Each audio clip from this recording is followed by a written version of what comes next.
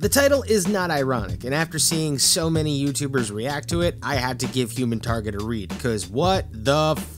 And it's kinda weird for me to have 2 videos this week revolving around sexy times, but Martian Manhunter and fire, huh? I mean, there's definitely a double meaning joke wrapped in there somewhere, with fire being Martian Manhunter's main weakness. But it's kinda funny seeing that Martian Manhunter essentially has the same weakness as Pootie Tang. And I don't think the comic really had to show us that he cries after doing the deed. And what's actually even more wild is, after they consummate their affair, Fire then extorts the Martian Manhunter for money. And if you're sitting there going, wow, this is some like weird character assassination on the Martian Manhunter, it's actually not. 20 years ago, Jean hooked up with a weird Supergirl doppelganger named Scorch in order to conquer his fear of fire. Also, fun fact, it's never a good sign in a story if Martian Manhunter is trying to conquer his fear of fire, cause furnace. So I think that we just need to accept the fact that the Martian Manhunter has a fire kink. Either way, awkward Martian sex aside, pick up Human Target. It's a very good read.